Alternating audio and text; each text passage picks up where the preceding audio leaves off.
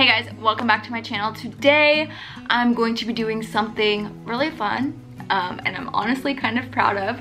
Today I'm going to be doing like a upcycle shoe transformation video on old shoes that I was planning on just like donating. But then what inspired me to do this video was I really wanted these Steve Madden shoes.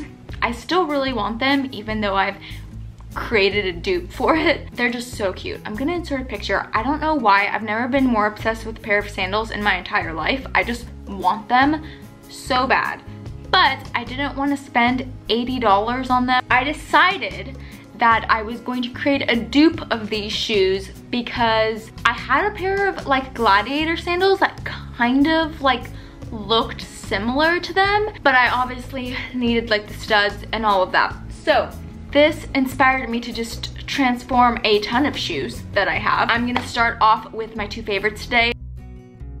But we're gonna start off with the studded shoe because this one definitely has the most work in it. What I'm gonna need for this shoe is studs. I got these from Joann's. They did not have them at Michael's. They had other ones at Michael's, but I wasn't really into it. I wanted the ones like the picture.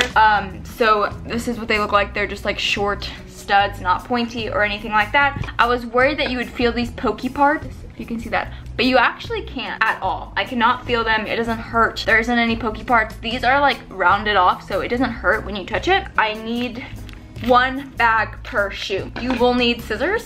You will need pliers. This just helps close the clasps. You don't need this. If you want to do it with your hands, you can. I have a paintbrush. This is actually just from the Dollar Tree. A little thing to mix the paint. You're also going to need these that I got from Michael's. These are actually brads, which is different than a stud, obviously. It was really hard for me to find like different kinds of studs. They really didn't have like a variety at my Michael's or Joann's. I didn't go to Hobby Lobby, but you could check there. They have a little thing on the back end that you can like poke through paper and it sticks, right? Okay, the little metal piece on the end. So what I did is I took some pretty heavy duty scissors. I did try this with pliers first. It did not work. So I don't have the little pokey things in the back anymore. I literally just have this piece of metal. These are the little ones that I used for this stud part. I am thinking about doing the entire thing, but I wanted to make sure I had enough for both shoes first. So to make the nude color, I took brown paint and white paint. Regular acrylic paint, craft paint, is that it's not gonna be shiny and you're gonna have to top it with something like a Modge Podge or something like that. But I did find another paint from Michael's, multi-surface acrylic paint, but it has a gloss finish. But use what you have. Like, don't go to the store just to buy something new when you might have this stuff already at your house. For this shoe, I just cut off the line going down the middle. So I just cut, see, like right there, that already came off. Ta-da, we no longer have that little strip. Okay, I changed the view and I also didn't change my pants, so yay. Each shoe got around 3 to 4 coats of paint and I let it completely dry in between painting it.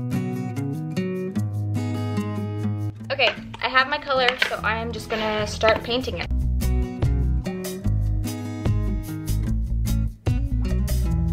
So, the paint is completely dry. I'm gonna go ahead and put the studs on now. You have a stud. So you put this on the shoe and then you close these little clasps down.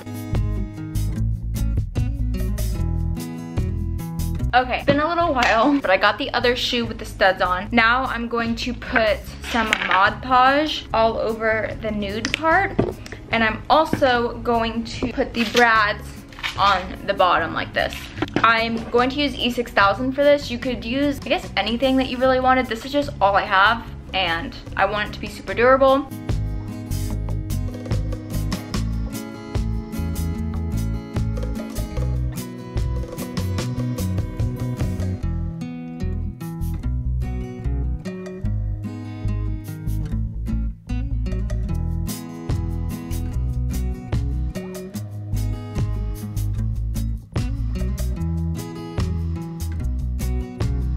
Oh, you guys, these are still my favorite. These are so cute. They look so expensive and they weren't. I mean, Cost me under $10 to do all the extra bits to them. Ugh, I'm obsessed. Like I said, I've already worn these a bunch, so this is not new to me, but they're so cute. And we're back. And so is my pile of clothes that I decided not to clean up for this video.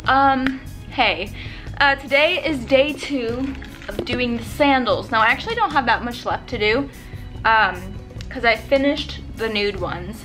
And then we just have these, and I completely painted these. This actually took quite a bit of coats. It's actually more to 4 to 5 coats. Let me just talk to you real quick. I woke up this morning. I had a bruise on the bottom of my foot. Yeah, I know you can't really see it, but I can feel it when I walk on it. Then I woke up with a bruise on my hand, and then I woke up and my back was like in so much pain. Like I can barely still like sit up straight. It hurts so bad. I don't know what happened to me in my sleep, but someone beat me up. Okay, I'm not gonna say it was paranormal. Could be.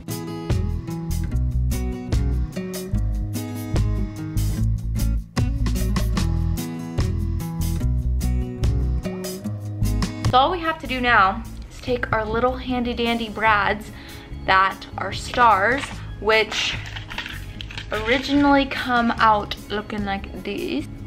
See, there's like a little thing on the back with like little things that you can like stick to paper. See those 2 little things? Okay, those get cut off because we don't want them. Super easy to just cut these off with these scissors that I have. I just put a big glob of it where I wanted the star. Big glob.